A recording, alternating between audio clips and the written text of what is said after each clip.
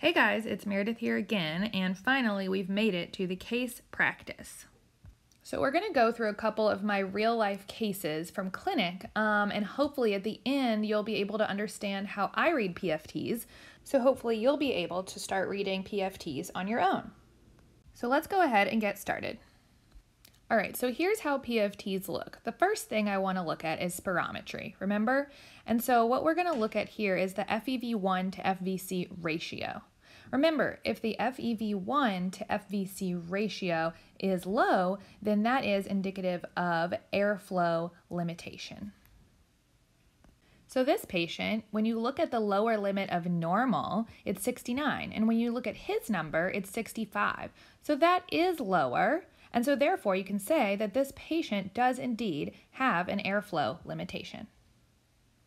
I just want to take a moment right here to let you guys know that there's a lot of numbers, and there's American Thoracic Society guidelines, and there's gold stage guidelines, and you're going to hear all about this. But really what you want to pay attention to is the lower limit of normal, because at the end of the day, you want to be comparing the patient to what is going to be expected for their baseline, and that's going to be based off their age, their race, their height, etc. And so use these lower limits of normal to your advantage, and just know that you don't have to necessarily memorize those numbers. All right, so next I look at the lung volume. So that's the number 2 thing I look at.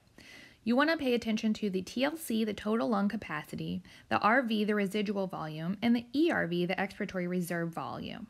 Remember, if TLC is increased, then that can go along with your airflow limitation in the form of air trapping and hyperinflation.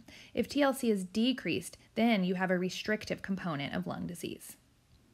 So here we look at the lower limit of normal again. It's clearly much higher. So this is indicative here of hyperinflation of the lungs.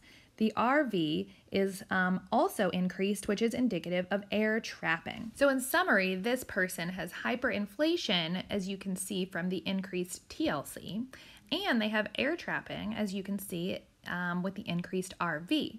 And these both go with our prior diagnosis of airflow limitation that we saw on spirometry. I don't want to forget about the ERV. So notice in this patient that the ERV is actually a little bit lower than you would expect, 38%. So you would just want to check the BMI in this person because this is indicative of obesity. So the last and third thing I want to look at is the diffusion capacity, and that's the DLCO we talked about in the last lecture. So this person's lower limit of normal is 18 and their actual is 25. So they have a normal DLCO. So we can just say that there's no diffusion issue going on with this patient. So in summary, 1, we definitely have an airflow limitation present, and we can tell that from spirometry. Number 2, based on volumes, we have both hyperinflation by the TLC plus air trapping by the RV. So based on this, what do you guys think the flow volume loop is going to look like? All right, well, here it is. So essentially what you can see here is the normal in the first line and the patients in the second line. And you can see that it slopes down consistent with airflow limitation. On this line, what's interesting is this is the volume against time, and you can see that the patient is breathing out forever, also consistent with airflow limitation. And on physical exam, that is called prolonged expiratory phase. So what do you think this guy has? So he has asthma, and he's an interesting guy. He has it secondary to something called Church-Strauss. So case 2. So again, number 1, look at spirometry. What do you look for? The FEV1 to FVC ratio. Lower limit of normal 69. This patient's 91. They're doing great, so that's normal. So a normal FEV1 to FVC ratio means that this patient does not have airflow limitation. The next thing we want to look at is, why is that number at the top red? So the FVC, the forced vital capacity, is low in this person. And while that cannot tell us anything definitively, it can suggest that their TLC may also be low. So good thing we always look at the lung volumes next.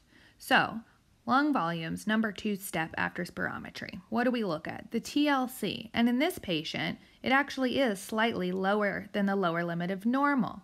So we can say that this TLC is low, And this essentially confirms what we were suspicious of, which is a restrictive disease process that is going on. I also just want to point out this patient's lower ERV, which could be suggestive of obesity, but could also just go along with their restrictive disease process. The third thing that we always look at is the diffusion. Remember the DLCO.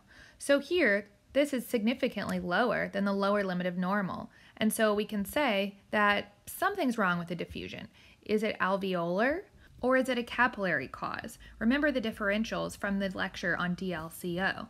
So what do you guys think is going on, and how would we be able to figure this out?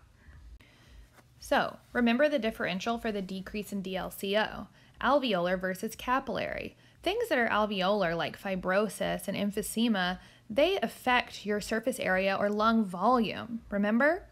Capillary issues like a pulmonary embolism or pulmonary hypertension or anemia should have nothing to do with your lung volume. So that's your clue for this patient.